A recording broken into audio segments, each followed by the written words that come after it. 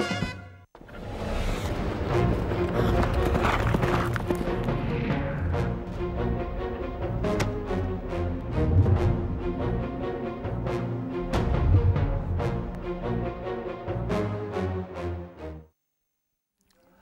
hi there, racing fans, and welcome to another edition of Winning Ways, where we've got a tremendous show in store for you today. And we're going to be chatting to Justin Vermaak from Green Street Bloodstock. He's going to be talking to us in your call, telling us how his business is going and how it's going along there with the business that he's got, Green Street Bloodstock. And on top of that, we've got a full show because we've got to talk about the Kentucky Derby. There's the start of the Champions season, all types of things going on. And with me in shot, none other than Kevin Shea. KB? Hello, James. Good to be here. First time we've seen the sun in a couple of days. Close to 200 mils of rain in Durban we've had this weekend. Well, you've been away, so you didn't have the rain where you were, but we had floods. Well, I see that looks like we might be under a bit of pressure to race at Scottsville on Wednesday. Yeah, apparently what East Coast Radio said this morning, that they only had between 10 and 12 mils, which I find it very hard to believe. East Coast Radio is a Durban-based Exactly. program. Maybe that's why they didn't Do they know anything about marriage? They don't know anything about it. But anyway, and the good news is we watched Leicester get the trophy and have a party for 1 week. Yeah, that's great news for Leicester. But what happened to Man U? I see they might not even make the top four. We're 1 point behind City. We've got one more game.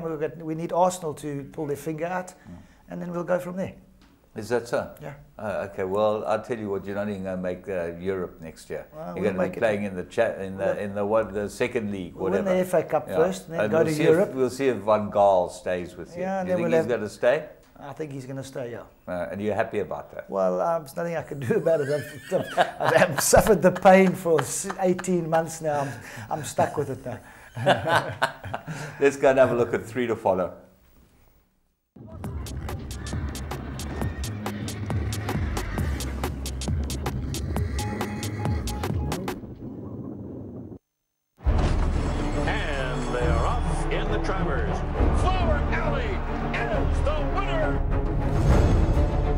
His dad, Distorted Humor, he's probably one of his best sons at stud. I'll have another, wins the Derby. I'll have another in the Preakness. Lilacs and Lace, 48 to 1, upset. He's just a big, strong, leggy horse.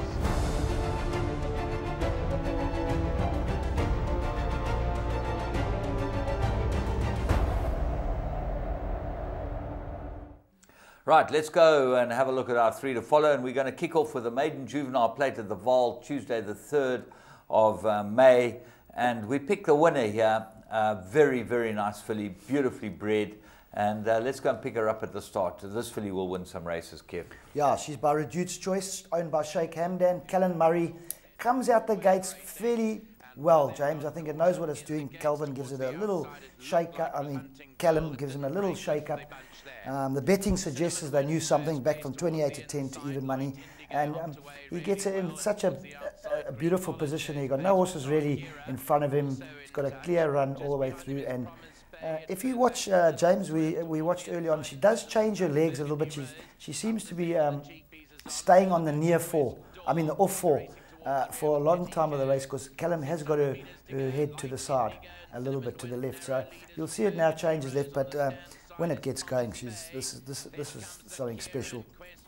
Yeah, Light Indigo is making the play in the inside, and the interesting thing about this filly is, as you say, she changes legs. She just seems to stumble a couple of times. She doesn't really seem there. She bobs her head, doesn't really know what it's all about. And here she changes back again, not really in control of her action, but here changed back onto the all four and quickened away very nicely. This filly could be very useful, the way she won. Yeah, one smack behind, and that was race over 5-6 lengths.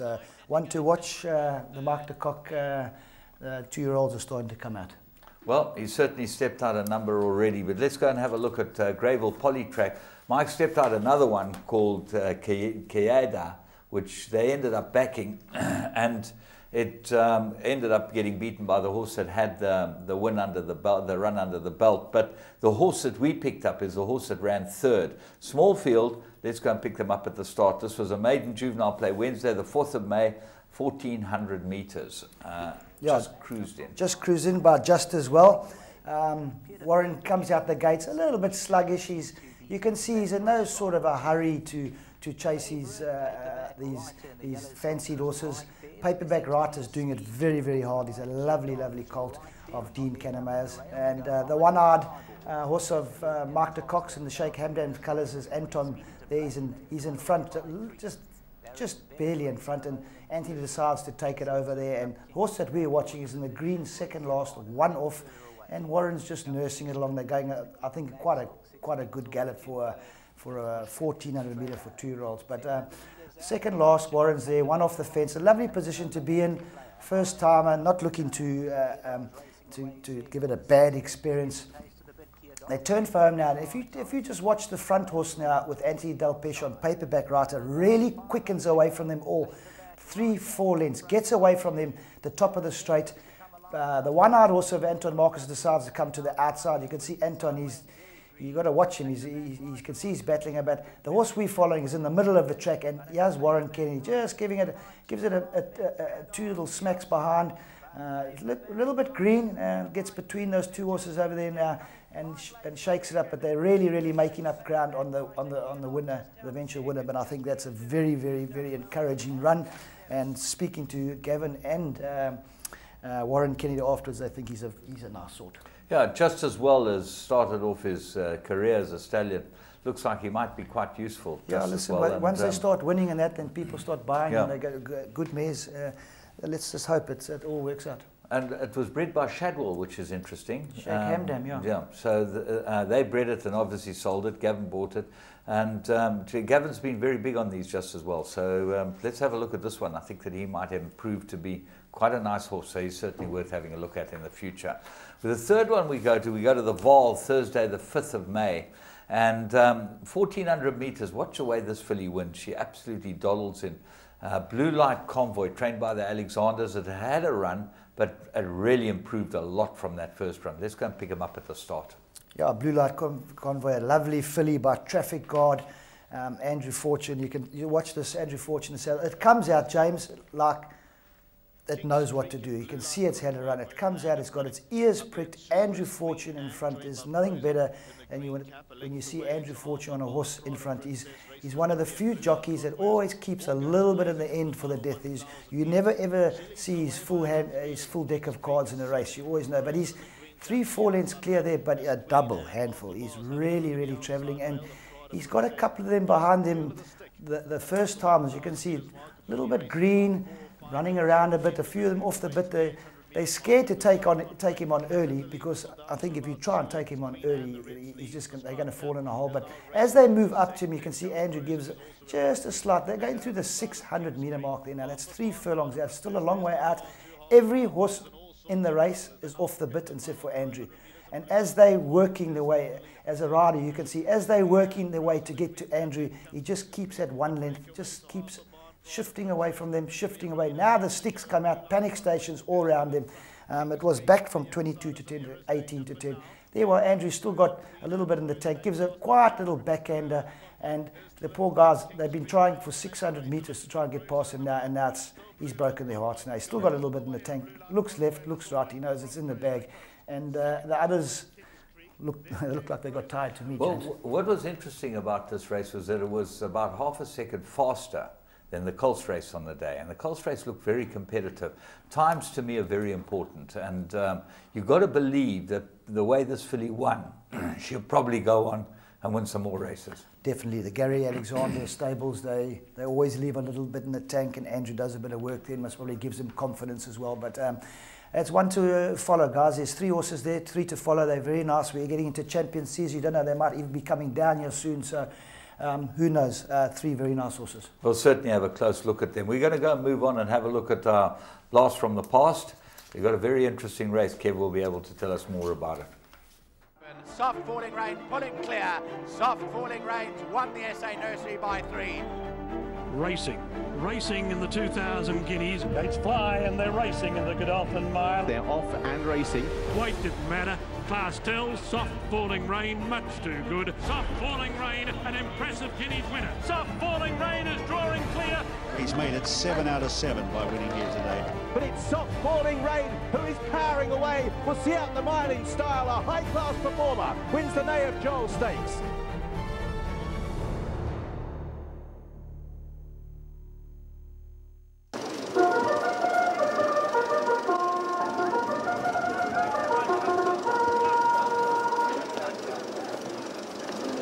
Well, Abington 2000, 500,000 rand, starter hit the lever.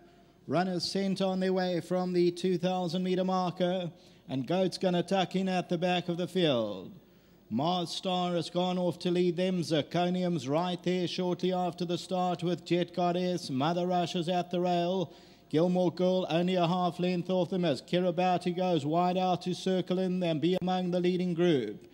Behind that one is Bedloe's Island and then Consensual. Gypsy's Warning's a little bit deep in the early stages, 8 or 9 lengths off them, then Shakes Jewel. They're being followed by Night Stalker, Love Torn is on the outside, and then comes Goad.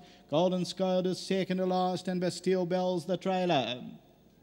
Kiribati a length and a quarter, Gilmore Girl second, then Jet Goddess.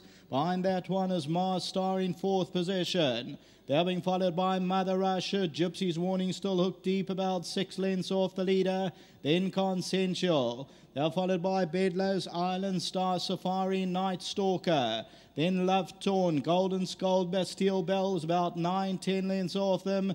Then Shakes Duel, and Goat continues to trail about 12 lengths off the leader.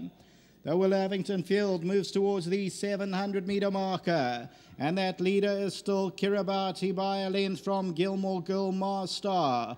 Gypsy's Warnings only a length and a quarter off the leaders as they come to the 600 metre marker. Zirconium's on the outside of runners. They're followed by Jet Goddess, then Bedloe Island, Consensual. Then comes behind that one there Golden Scold. Zirconium and Gypsy's Warning moves in now. Down the inside, Kiribati tries to fight back. Down the inside, Mars Star. Zirconium goes by. Gypsy's Warning is trying to fight back. But it's Zirconium in front. Gypsy's Warning's got a little to come. Mother Russia's running on from behind. But Zirconium's doing enough. And it's Zirconium to win it. Second placing, Mother Russia. Gypsy's Warning third. Then Jet Goddess. Behind that, Love Torn, Kiribati.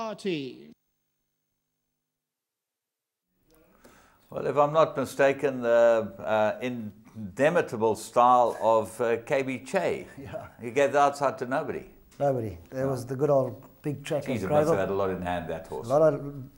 Looking at the field here in front of me, not a very, very strong field, but there was some nice in the betting What's wrong? market. Mother Russia. Yeah, Mother Russia and a couple of Gypsy Warning. There were some good fillies there, but that was the furthest she ever won, James. There was always a stamina doubt about her, and she drew 10 out of, I think, 15 or 16. We used to get full fields in those days, and Mark said, you've got to commit to this filly, get her up as handy as possible, and if she stays, she stays. If she doesn't, she doesn't. And Chris Haynes and Gary Grant and company, the good ones, they got a Group 1 under the belt, so I was very happy for them. But I think that was the last race she won. I think she might have gone for the July, ran a place, yeah, as I mentioned, by a Big City Life, and I think then went off to stud and done her career. Well, certainly was a good plum to watch, and well done, KB Che. Nice to relive the days of the past, these famous days, and certainly Greyville's changed quite a lot since then, as you've seen. But let's go and have a little break. We've got a race that you're going to be having a look at, and we'll be back with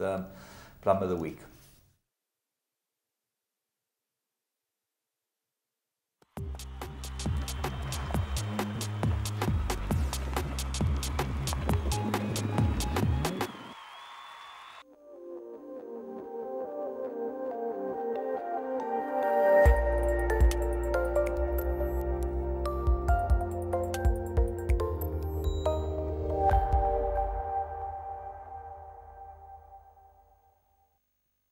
still being ridden hard, is towards their outside, and Kenny Tricks now starts to run on nicely. Meantime, Attenborough has slipped into the lead as they come down to the final 300. Sergeant Hardy is flat to the boards and finding no more. It's Attenborough is out in front and he's going on well. Now Elevated is setting out after the leader, but he has 3 to make up over the final 150. It's going to be too much. It's Attenborough in front, Elevated chasing hard behind that, but Attenborough goes on to win it.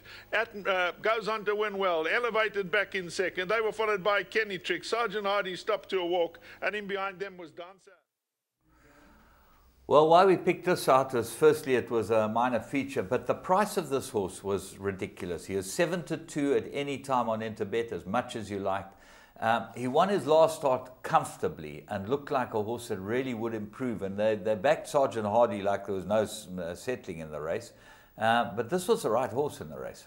Yeah, by Western Winter, James, just a beautiful looking individual and in action like that. When Double D, which Donovan Dillon, Joey calls him Double D. I don't know if it's from a bra size, but I think he calls him Double D. It's like some lager that he drank in Newcastle. Maybe, yeah, maybe that, yeah. But when Donovan, he's riding very well down there. When he pushed the button, boom, race over. But the action just blew me away. Doing one stride to the others behind them doing 2. I think Jay Ramsden's got some very nice horses, and I think this one's certainly well worth having a close look at. He has declared he's got some very nice 2-year-olds for the Eusters. So I'm sure 1 or 2 will be in the float and coming up for the feature races at Maritzburg coming up soon. Certainly this horse looks like one to have a close look at, but really the price of Interbet was well worth having a tasty touch at. We're going to move on, and we're going to have a look at current affairs, where we've got some very interesting news. Yes! If you love soccer and you play the tote, you won't believe what Interbet has to offer you. All the excitement of tote betting on your computer or your cell phone. It's simple. Choose your teams and your bets, work out what your combinations will cost, see how big the pool is, and place your bets. You can even track your bet live as it happens and get updates on your progress. It's all the fun of the tote on your phone. So what are you waiting for? Sign up now at www.interbet.co.za and you could be a winner.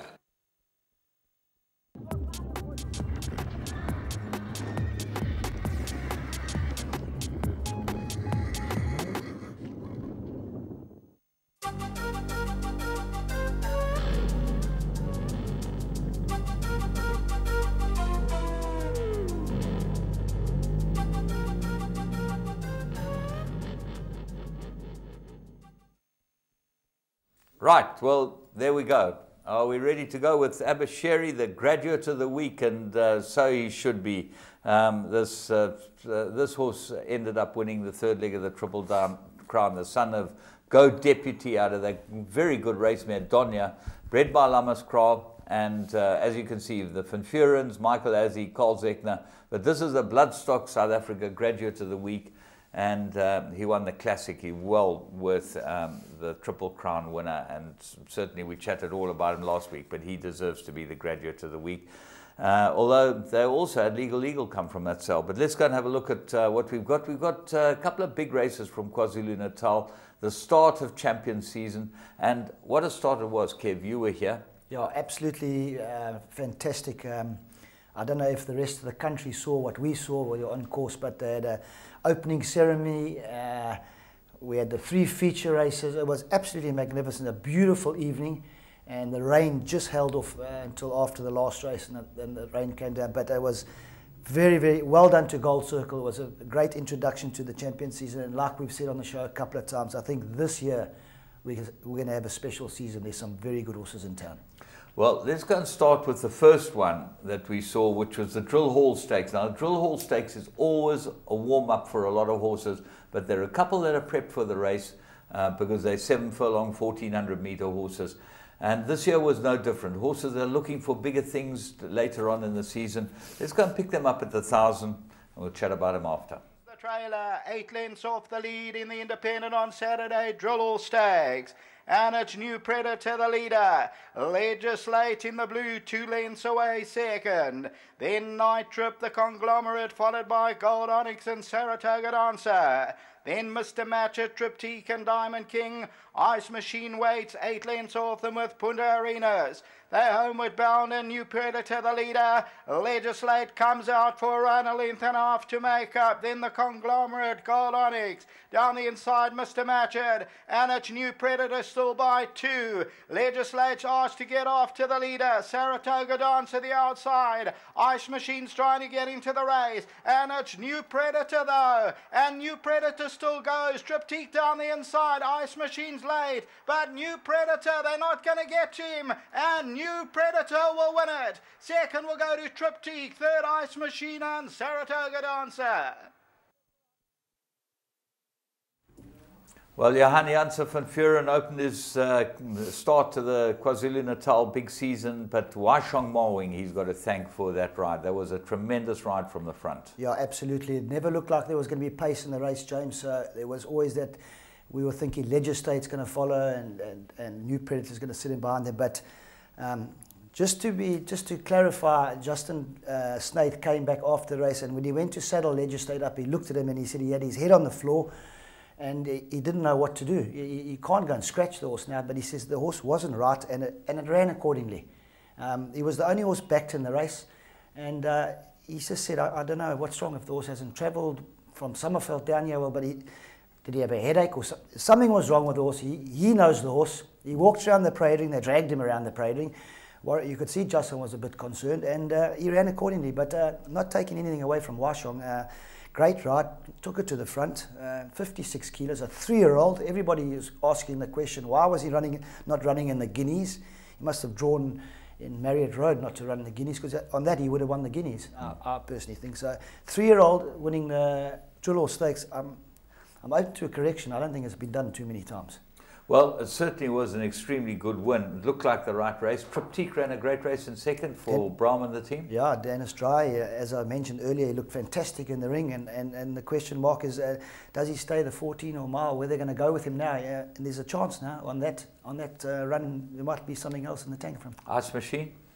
Ice Machine, I thought he was a little bit out of his ground. Still looked like at one stage, halfway down the straight, he was going to maybe carry on going through with it and maybe win, but he just laboured the last little bit. But a very good run. He made up a lot of ground. He jumped on terms that he just seems to be just losing himself in the race. But when they get on a bit, James, they get clever, these old horses. They leave themselves, they look after themselves. And Brandon can't go and push his head off for 1400 metres. He's got to be ridden a little bit cold. But he ran a great race. There's maybe 1 or 2 more runs left in him. I'm sure he's going to go to a lovely home. He's been a gentleman of the course. Right, well, we're going to move on and have a look at the first leg of the 2 3-year-old features, which was the Fillies Guineas. And a really good race this was. Justin Snaith might have had a miserable half hour before, but he certainly came to the fore with the next 2 Guineas. And this filly, Bella Bella, has got a very big reputation. She got injured in the float on her way down for her first start, but she certainly put things right here. Let's go and pick him up at the 1,000. No pace on. Silver Mountains near the rail. Yellow Cap got 7 or 8 lengths to track down. They're followed further back in the field at this stage by Bella Bella. And then we drop back to Intergalactic, who's got about 8 or 9 lengths to make up with Lala. As they move to the 600 in the Daisy Fillies Guineas, Our Destiny's the leader. Bella Sonata, the black cap. Negra Mara's on the outside. They're followed by Killer Woman. Further back in the runners, Flying Eye, Chatouche on the inside, and then comes Alexa. Silver Mountain's going to need running room, goes through down the inside with the yellow cap. Our Destiny leads it, Negra Mara. Down the inside, Bella Sonata, and they're followed further back there by Silver Mountain, got 2 or 3 to go. Nightingale's on the outside. Negra Mara still leads it though. Running on is Bella Bella, and Bella Bella comes from nowhere. Bella Bella takes off, and it's Bella Bella. Bella Bella's going on to win it. Nightingale second, Negra Mara and third, and the 4th place to Flying Eyes. Well, if I'd said to you before the race that Nightingale would beat the favourite Silver Mountain, and I think 6 months ago the Baz would have thought the same. No chance. Never, ever, ever. Silver Mountain ran below her Cape form. There's no doubt about that. But Inara was like it, James. Inara used to come to Durban and it couldn't get out of its own way. take it back to Cape Town and wins the Group 1s, and has gone to Joburg and won big races. So she could be one of these fillies, but it's first time at Greyville. She's had a little gallop here. I watched her gallop a couple of weeks back. Yeah, easy gallop, but she knows the course, and it's below par. But I mean, Bella, Anthony Del Pesce, he never hit to anything. Top class ride and a top class performance. But as you say, Nightingale's going to get a nice little look from the handicapper just to bring it back to 2. I think 107 was Bella. Yeah, she's certainly got 100. I would have thought she's got to go somewhere around there. But she's certainly a big improver as well, because the way she ran, she ran a really good race. Let's take nothing away from Bella, owned by Fontaine, and she's beautifully bred. She really is a top filly. She is. She's nothing special to look at, James. Little grey filly, walks around the parading, does her own little thing. Nothing flashy, but when you see her produce those kind of goods. Yeah, well, she's bred by Shively. She's out of the mare Mystic Spring, you know, it was a very, very good brood mare. Yeah. And as I say, Dynasty to the fore again. Let's go and have a look at the Colts Guineas. And here Silvano had his chance to get in the race. The homebred, the Alec Foster bred, Black Arthur, and what a winner he was. Well, look at him when he turns into the straight, and you tell us if you think that he could have won from here. A really, really good win. Black Arthur, 10 and 11 lengths off them, being niggled at. Further back in the field is Baritone. He gives them this 13-14 lengths.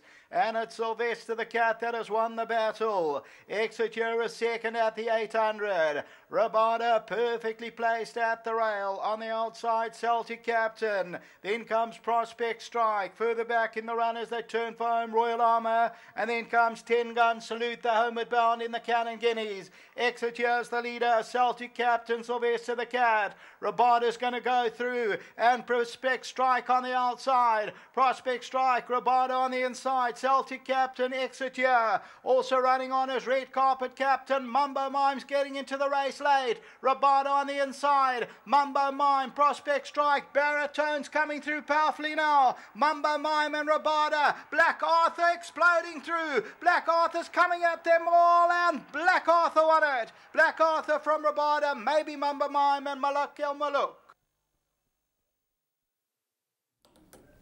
Great win, and he deserves to be favourite for the July. He's certainly moved up the betting boards to be favourite. He'll be better over the 2,200 metres, and I think that he's the right horse. That's the distance he's looking for, James. Thursday, I think he was back from 50 to 1 to 12 to 1, and then he won that race. I mean, that was goosebump material.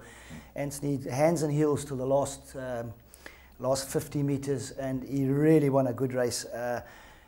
The second horse, Rodaba, I spoke to Mark Azzi. Mark Azzi says, Rodaba hasn't come down here to look at the lights. Believe you me, he's a serious runner today, and I've always loved him. He's always been a favourite horse of mine. One of your favourite horses. Yeah, and Mark Azzi always said to me, the other horse that won the Triple Crown is better than Rodaba. I said, Mark, I want to see for myself. I want to see for myself, and he was right. So well done to Mark. Mambo Man, Dean Canamare. Good run. Very good run, a very honest horse. And 10 Gun Salute for Duncan Howes. Keep an eye on this horse. He's a serious horse. He's not 100% fit. Ran a very good race. He's like a length and a half behind the top horses. All right, let's move on. Kentucky Derby, Nyquist, 8 out of 8, 5 Group 1s. Yeah, that's something special. As Americans find him, I'm sure he's going to be Dubai bound. Can he win the Triple Crown? That's the next thing. Well, it's not easy, but they'll have a go. They all said by Uncle Mo he might not even stay the Kentucky Derby distance. He absolutely won very, very well. The second horse was a bit unlucky. Just a few figures on Kentucky Derby. $192 million in wagering on the day. Yeah, fantastic. And they were up 376,000 people went to Kentucky Derby week, up 3%. Nyquist, 5 Group 1s, as I said. Mario Gutierrez, how's this for a record? 2 rides in the Derby, 2 winners. He won on Flower Alley's son, I'll Have Another. You know, yeah, Flower Alley received Mary Slack. Yes. He won on that in 2012, I'll Have Another. That ran the first 2 legs and then did attendant just before the big one. And Doug O'Neill's the trainer. It's fantastic for them. Yeah, we'll have to just keep an eye on it to see if is he going to go for the Triple Crown? Yeah, absolutely. He's on his way today to the next stop. To the next stop. Yeah. Quick look here. We got timed up, but we're going to show you. Have a look here. This is the Mare's Sale. Michael Holmes Bloodstock 2016 KZN Premier Mare Sale with another Premier Sale. 15th of May, you've got to be at Summerhill Stud, Moy River. There's services to Lingari, all types of things. Some nice mares there, and that's what's happening. But we've got a great week's racing ahead of us. We'll be back with Justin for Mark. Is that all right?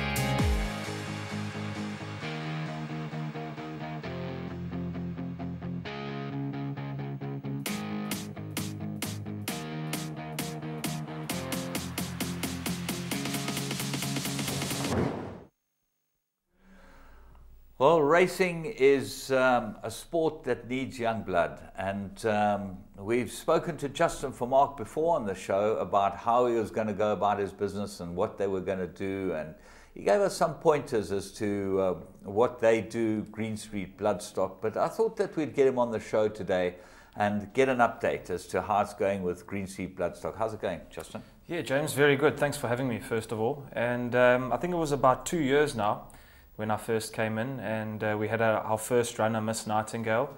And about 6 months after that, that obviously gave us a bit of a PR boost, and we grew to about 6 or 7 horses. And we now currently, with yearlings we've just acquired, sitting at 37 or 38 that we race in our syndicate. So it's grown tremendously over the last year or two.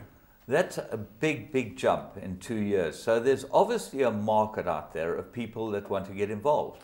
Yeah, absolutely. There definitely is. Look, I mean, you yourself frequent Australia very much, and I mean, you can tell the guys when you go to the sales or to the races or to the track how many syndication operations there are running there. I mean, there are plenty, and they do fantastically well. They're selling 5% shares at $10,000, which means they're buying $200,000 horses to syndicate.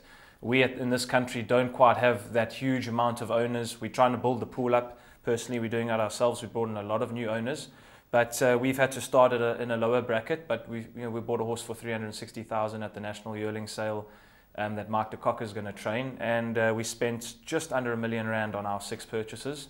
So we're slowly getting the buying power up, and with that should come a higher quality of horse. Okay, well, now explain to the uninitiated out there how you actually run a syndicate. How does Green Street Bloodstock run a syndicate? What are the costs involved for the initial purchase? What are the costs involved down the line? Let's say we buy a R100,000 horse. Yeah, well, you know, R100,000 horse, the purchase price of the horse obviously determines how much a share is going to cost. We sell general shares at 10%. That's what we label as a share. An average, our normal horses have about 6 to 7 owners. There's the odd one with 10, the odd one with 2 or 3, because generally you get someone who's going to look to take 40, 50%. But we work at about the 6 or 7 owners per horse bracket. All the owners get full race day benefits, full owner benefits. They get their name in the race card, which is something I've recently done with the NHRA. They don't have to be licensed colour holders to get their name in the card for publishing reasons. So you now see in the race card, instead of it saying Green Street Bloodstock nominee J for Mark, it's got Green Street Bloodstock with all the owners' names in the brackets. It just gives the guys that are paying the bills the extra kick, because when they're sitting at home showing their friends the horse in the race card, it doesn't help if it says Justin for Mark. It looks like I own the horse. So my name's disappeared and the owners' names are in there. That's very innovative and something that the Jockey Club has not been very keen to do, because they want the fees for all the owners to get registered as colour holders. So you don't have to be a colour holder to join Green Street Bloodstock. Not anymore, no. I went about, I think it was 4 or 5 months ago, after a lot longer than that, trying to innovate the change. And Jenny Buckle and Colin Hall at the NHRA, I went and sat with them, and they were very, very accommodating. And yeah, they're the ones that are putting in the extra work on their database and their system, that side, to accommodate us getting our owners' names in the card. So I mail Jenny every time we have a new horse saying, look, this is the owner list to publish. Can you please put it on the database? And then her team of computer engineers and the whiz kids back in the back room, they go and edit it per horse. So it's a bit of extra work for them, but I mentioned the benefits of getting new owners in the game. I think the official colour holders dropped by a huge number of like 20% last year of colour holders that didn't renew. And that could have been something that's benefited our growth as well, because people now maybe don't have the funds and the means to own horses in their own right, and they still want to stay involved, so they grab 20-30% shares. And luckily we're out there enough and we're getting good results, so people are coming to us. Justin, let's talk about the costs involved, as the ongoing costs for someone that wants to buy a share in a horse. You pay your percentage, you charge a fee to purchase a horse, you must charge 5%. We charge 5% on everything that we buy up front. So when someone buys a horse, they get the purchase price, they get the 5% added on, they get the sales insurance, and inevitably nowadays at all the sales there's a buyer's race levy. Whether it's CTS, it's the $1 million fee, and at the TBA this year, there's sales race entry fees because they've got a couple of $1 million races on and all the other bonuses they offer just for general races as well. So that's all added on. And then on a monthly basis, what we decided to do from the start was to charge an all-inclusive fee. We take out insurance policies on all the horses and a brilliant hospital medical care type plan. So wind ops and knee chip operations, that type of huge bill can be 15, 20, 30,000 Rand, and it can sometimes leave you with, unfortunately, a dead horse. So we had a perfect example after the 2-year-old sale last year. We bought a horse, owners parted with 50,000 Rand for the horse. 3 weeks later, the horse unfortunately had colic and died on the operation table, leaving the 50,000 Rand investment now gone, and a 30,000 Rand vet bill that I had to now go to new owners and say, look, you owe me 30,000 Rand to pay the vets, but the horse is gone. Two things would have happened. We would have lost our owners, the new owners, and secondly, we would have got fitted with the bill from the owners that have run away. So, we don't want to sink our business, so it looks after the owner and it looks after us. It does make the monthly fee a bit more expensive, but for 800, 900, 1,000 Rand, depending on the value of the horse, I think it's more than worthwhile. And we also guarantee all the vet bills because, as you know, as a trainer, vet bills can be a phenomenal cost. And you say to a person, look, 10% share is going to be 1,000 Rand a month. Next thing, it's 1,600. The guys get a little bit sour because they don't know what they're in for, and then it looks like you're trying to charge a bit too much or whatever the case may be. So we just went all in, all inclusive. I spoke to Manfred a good couple of months ago just about vet bills in general, and they had done a big case study over a number of years, a number of horses, just trying to work out the average vet bill per horse. And it comes to about between 1,500, 1,700 Rand a month per horse. And that's your annual, your like race-to-race maintenance type stuff. So I did after we had a big string of horses over 6 months, I added up all our vet bills divided by a number of horses, and it came to about 1,600 a month. So all in all, that's, that you're looking at nowadays, unfortunately, that's the expense. We want to race a horse, you're looking at 11,000, 12,000 Rand a month to race a horse. So you have a training fee, let's say 10,000 Rand, you add on another couple of thousand for the vets, medical, the insurance, all those type of things. Correct. 12 grand a month, the guy knows that he's in for Correct. 1,200 Rand for his 10% every month. Absolutely, yeah. He can pay you, does he pay you up front? We have guys that pay up front, and then we can approach a trainer if that happens and say, look, we've got this training fee up front.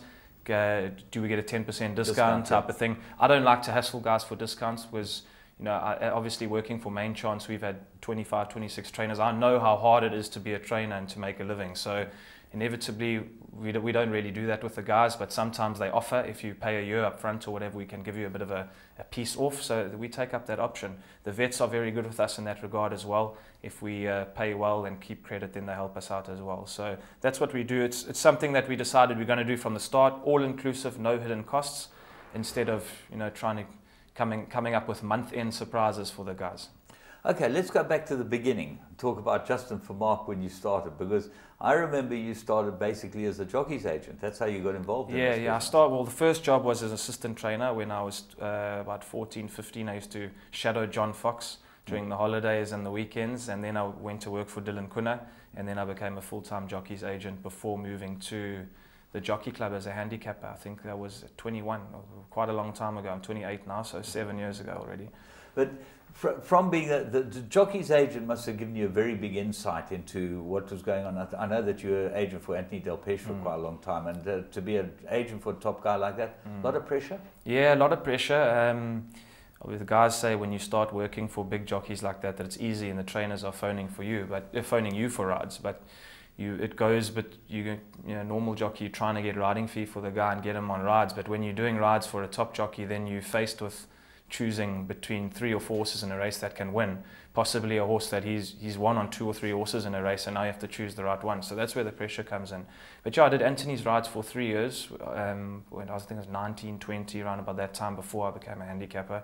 But then when I left, I started with Smanga and Bernard, and I was Smanga's agent for 3 years, I think, as well, when he won the championship, and although had the big race winners, Wagner, Heavy Metal, and that whole string of Group 1s that he had, and we went to Ascot to the Shergar Cup together. So that was quite a growing experience. But I gave up the agent side of things about 8 months ago now, 6 or 8 months ago, just to concentrate on Main Chance and Green Street. And I recently got appointed to the board of directors for the Racing Association in the Western Cape. So a lot of things going on, and I just thought, I didn't want to be a 50, 60-year-old jockey's agent. That was just a way in the beginning to get out there and get the experience and experience different facets of the industry.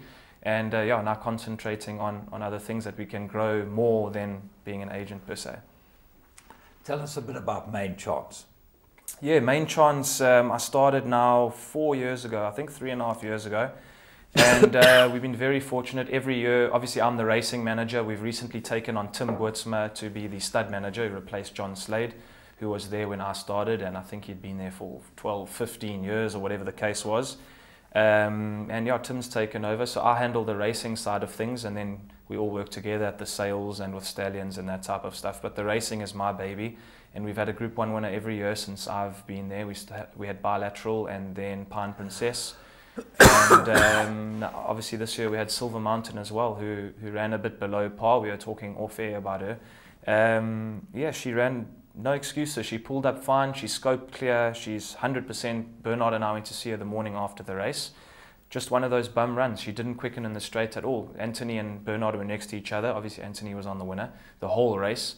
And Anthony, funny enough, Bernard said that he had mentioned to Anthony coming around the bend, we're going to run first and second, see you at the finish. Yeah. But Anthony's horse quickened and Bernard's didn't. So that's just racing, I'm afraid. And I had a few discussions with people about the filly going forward, and I personally felt, I've had a lot of heated arguments with people, but I personally felt that the filly is overrated by the entire racing public. She won the Fillies Guineas very well, which she did, and I think that's stamped in people's minds. But you got to look at what horses are beating, and she beat what was a merit rated 89 in second, Our Destiny, and Taffety Tart was in third. They're decent horses, but I don't think between them they've run a place yet. And then she took on the Colts twice, and in both occasions, the Guineas and then the $1 Million, she only managed to beat Victorious J ahead on both occasions, receiving 2.5 kilos. He hasn't exactly set the feature race season alight. So people were saying that on form she should win the Guineas, but I disagreed. I thought Bella Bella on form, because if you look at her paddock stakes run, she was 3 lengths behind Smart Call, 1 length behind Inara, and she beat Same Jurisdiction, who was in fourth. Silver Mountain hadn't taken on nearly the quality of what Bella Bella had run against there. So Bella Bella, beautiful filly, you could see on the way going to the start, she just looked a division above. And I'm not saying that was Silver Mountain's run. She's much better than that, but I think it might have just taken a bit of pressure off the horse. And hopefully she can now come out and earn the reputation that she got early by winning another Group 1. Would she not be, as most of the Silvanos are, more effective over 2,000 metres, that type of trip? That's the inclination you get, especially out of that mare, because that mare's produced Helderberg Blue by Jetmaster, who stays. Careful Hiker was by Spectrum. She went a trip. And obviously the latest one is Cloth of Cloud, and that mare, we're talking about Mystic Spring, that mare, Our Table Mountain, is every time she produces a bomb without fail. And being by Silvano, you got to expect her to go 2,000 metres going on further. But she's a very small horse. She's nothing to look at in the parade ring. And I think she's going to go 10 furlong long term. Whether we go Will Lavington now or look at the Garden Province, we've got to trust. We don't want to run a horse that's not absolutely well now, stretching her 10 furlong after she's run a race like that in the Guineas. So we'll talk to the Bass operation and we'll see how she goes in the next few weeks and then make a decision from there. But in the talking about her in terms of a career, it's still early days. She's still got a 4-year-old career. Inara, same jurisdiction, Smart Call are gone. There's Bella Bella and her now. There's the Paddock Stakes, the Mallorca Stakes in Cape Town, her hometown. So there's a lot of racing. It's not all doom and gloom after one run. How did the farm feel about racing horses longer term? I know that certainly in Germany, the operation runs horses longer than most people do. Most people want to curtail horses' racing careers when they're 3 years old. But the Jacobs seem to be lovers of racing, and they seem to love to race their horses, which is a good thing. Yeah, correct. Andreas loves the racing side of things. He's an avid breeder as well, obviously owning 3 farms around the globe. But he loves the racing, and generally we try and limit a 3-year-old to 7-8 runs in a season. He doesn't like to run them more than that. But they definitely races 4-year-olds and sometimes 5-year-olds. Just it depends on each horse, the temperament of the horse, if they start souring to racing, that type of thing. But this filly, despite the progeny of the mare being quite hot, she's got a bit of the Silvano stamped onto her, and she's quite chilled. So she's definitely going to race as a 4-year-old. Obviously, all things being equal and fair, but possibly a 5-year-old as well. We'll have a see, but she'll definitely race next year.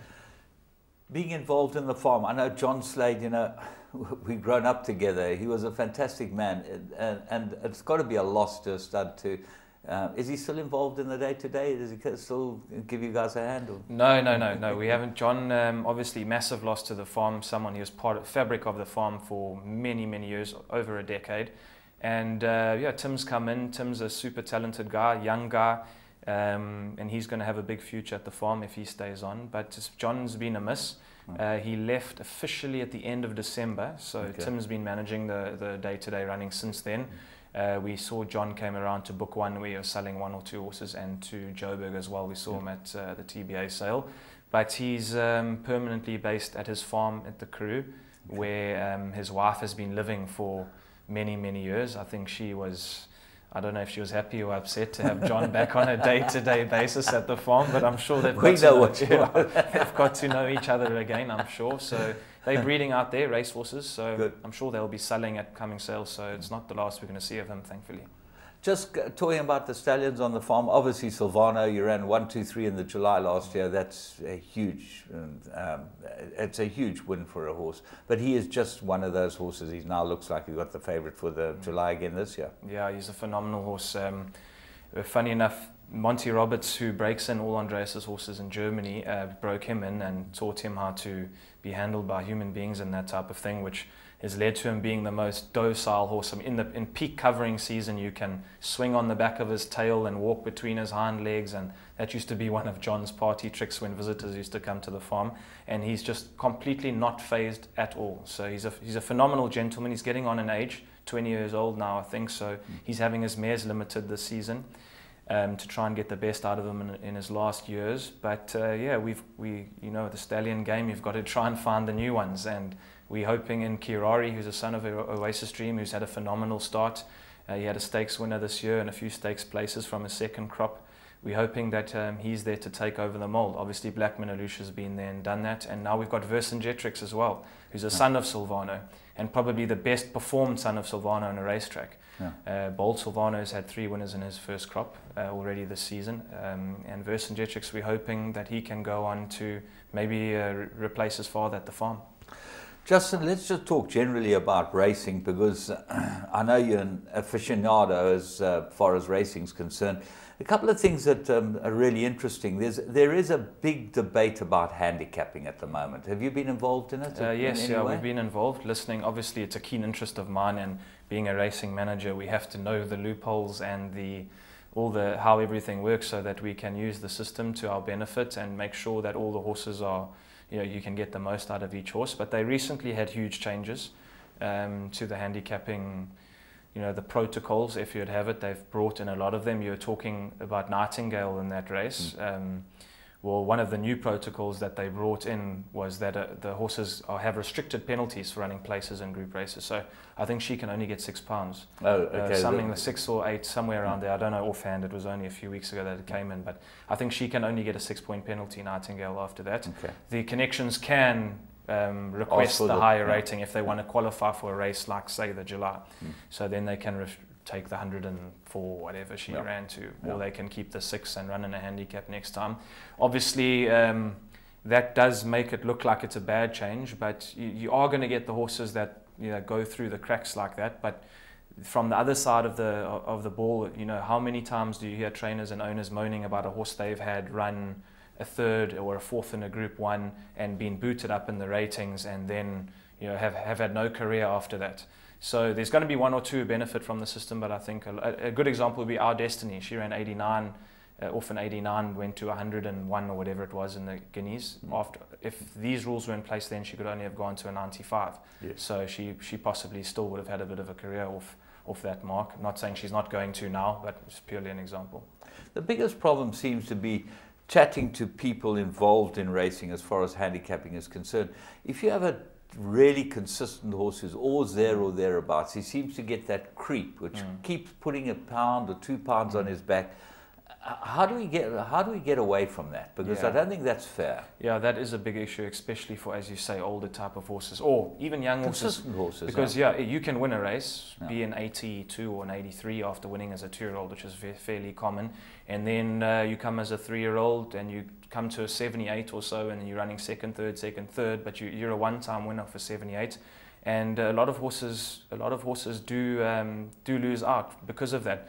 From a purely handicapping point of view, a horse running 2nd and 3rd is a very competitive horse. So they're not over-handicapped. They're not, yes, they handicap from winning, but that's the job of a handicap, is to stop horses from winning, essentially. Although it is unfair on horses like that, they, unfortunately, in this system, are not seen as badly handicapped. It's not like they're not earning stake money and they're running a long way off and uncompetitive. They are very competitive. The issue comes in where here we're running 2nd for 10,000 Rand or 12,000 Rand, and it's hardly helping to pay the bills. So, if you were running 2nd and collecting 50 grand, 60 grand, then it wouldn't be such a big issue. But that is a problem. But all I can say to the racing public and to the trainers and the owners is those new protocols have been made publicly available. They're on the website. You can go and download them, familiarize yourself, and then apply to all of the horses that you have, that you own and that you train. Go back to Green Street Bloodstock. I see not only are you a syndication outfit, but you also have a tipping service. Yeah. We Bernard Fade Herb. Yeah. Tipping is your ambassador, as it were. Like, Gold Circle have the big guy as the ambassador. You got Bernard Fade Herb as your ambassador. I don't know if it's a good or bad thing, but it's been a good thing so far. Yeah, Bernard is he's more than, he gives comments for, we affiliate ourselves with him. He's our retained rider and we sponsor him. So he hasn't ridden a lot of our horses at the moment because he's based in the Cape. We've had a couple of Durban runners, but we've got 19 2-year-olds to come out and run, of which you'll see him ride as many of our horses as possible. But yeah, he just supplies, the more information for the punter, the better. We've had a lot of jockeys do columns and work for various websites giving comments on rides. He puts all of his comments on all of his rides that he has. We have them on our website and on our email service that goes to our subscribers. I do like a race-by-race analysis. But yeah, the tipping thing, I wasn't too sure, when we started it, should it be tarnished with the same brush as the syndication company? But I just thought, what, I'm a package, he's a package. What we're going to do, we may as well do under the same banner. And just from doing the understarters order shows and doing some teletrack gigs, a lot of people, they hit you up on social media and on SMS, and you know what it's like, how many people phone you for tips on race day. So I thought, let's get a service out there. If people want to use it, it's there to be used. So we have the SMS line, which is 41077. Just SMS tips to that every day, and the guys get all the plays. And then we've opened now recently for internationals as well, so they can pay for our service on a credit card system online, which has been phenomenally received. So we've got guys in Ireland and Hong Kong and Singapore, because fortunately our racing's getting beamed all over the world. And they're similar to our international racing. We just get a sheet with the numbers, the names, the jockeys. It's not that much information. So we've had a couple of guys from overseas, but it's doing well. I'm glad we started it. It's a little bit of extra PR for us. And we've had a phenomenal. We tipped 4 or 5 pick sixes on the bounce 2 weeks ago. The Champions Day pick six for 64 Rand we tipped. And huge treble last week, 251 to 1. So it's all going very, very well. We've had a lot of guys. They keep, the testament is the guys re-signing. Every month they come back and re-sign up. So it's done very well. What do? Do they sign for a fee? And you know, we know because we can see it in the advertorial sporting posts where you do a lot of advertising and that. But you sign for a fee for 30 days and you get an email every day. Yeah, there's the 2 options. The SMS to the 41077, that's 25 Rand just for the day, because some guys are selective. They don't even know what's running in the Cape. They just play Joburg, they just play Natal, whatever the story is. Then you get your guys who play every day, so they sign up online. They pay by EFT. I think it's 350 Rand for an entire month. And then they get a daily email every morning. The PA, the pick six, the long shots, the whole lot. A lot of work. It's a lot of work. I do it every day. So my manager who works with us, his name's Carl Johnson. He does a bit of it when I'm away. And he's done fantastically well as well. So he's, between the 2 of us, we do it. Bernard supplies all his comments, and then I do a race-by-race breakdown, just so the guys don't know, they're just watching, they don't have a specific play in the race. They'll read through and see what we're leaning towards and then play it from there. And then the international guys, it's £20. I mean, it's a token for an Englishman, £20 for a month. It's no money at all, but we just thought, let's kick it off. 500 Rand. So yeah, 400 odd Rand. Yeah, so that's what, £20 for them is nothing. And how did you hook up with Bernard Fairherbe? He's an interesting guy, Bernard. You know. Yeah, I think we met, I was 17, 18 years old. When I was doing Anthony's rides in the beginning, he was looking for someone from the Natal season. And I did his rides for about 3 months or so. And then, yeah, moved to Cape Town. And I think we both came off breakups at the same time from our girlfriends. So we were both single. And we stayed together in Cape Town. About this I can imagine what happened there. When I started with Maintron, so 3 or 4 years ago. And that's when we became very close. We lived down the road from each other in Cape Town.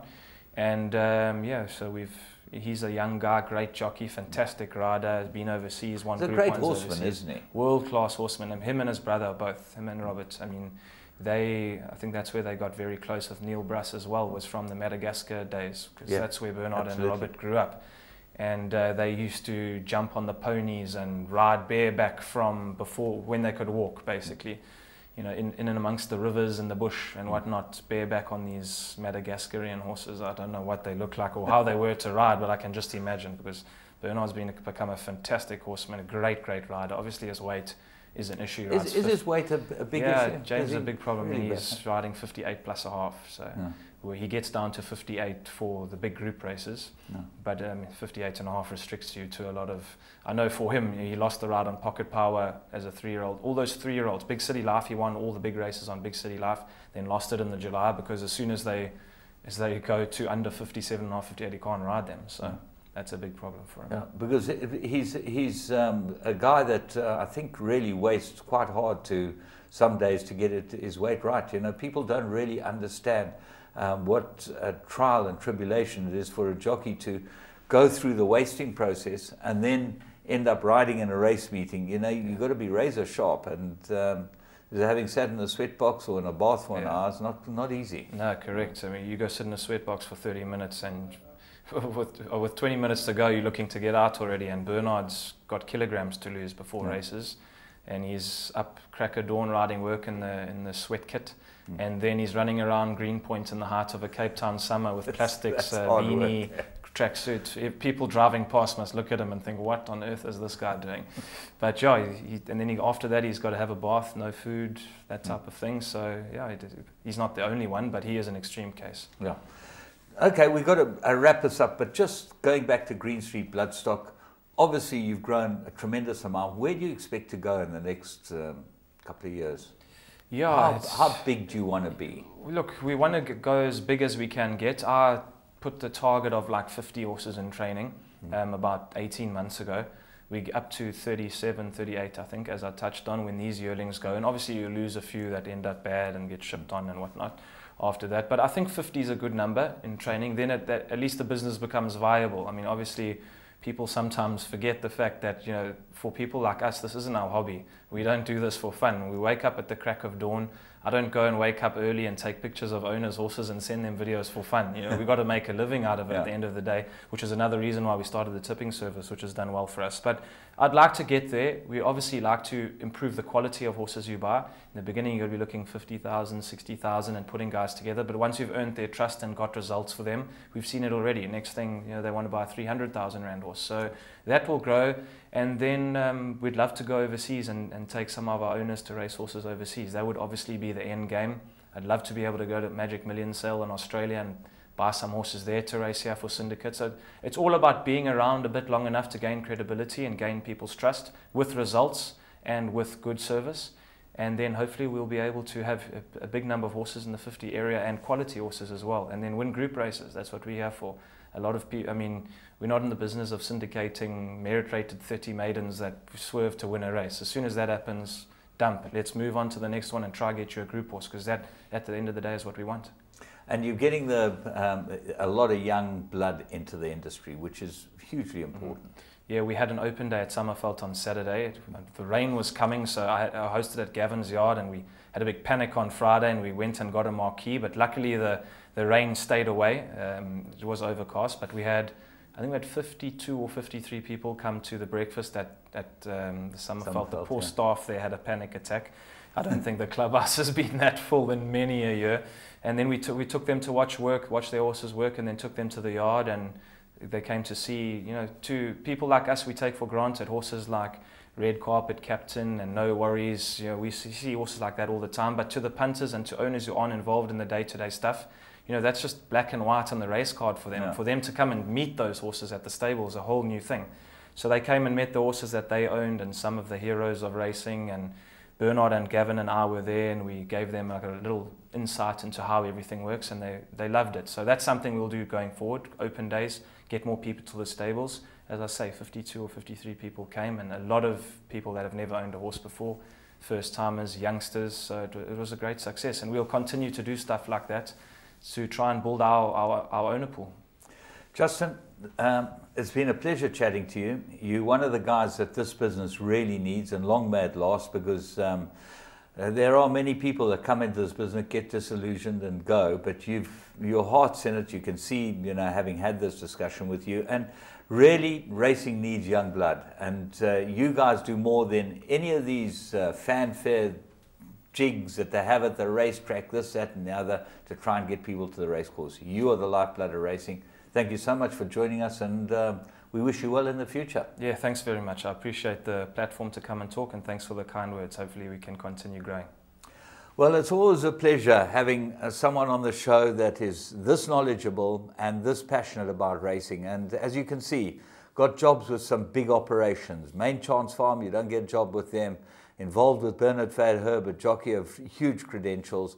And Justin Vermaak and Green Sea Bloodstock certainly are a proposition for the future. If you're looking to get involved, you know where to find them.